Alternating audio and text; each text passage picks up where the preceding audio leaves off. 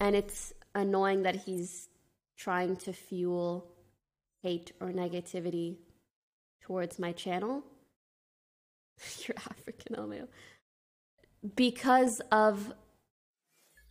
I understand if it's frustrating for him that I brought up something that he said in the past, but I also mentioned that he apologized for it. My point is that for someone who made the types of mistakes that he made in the past, why was he being so rude and condescending to Cutie?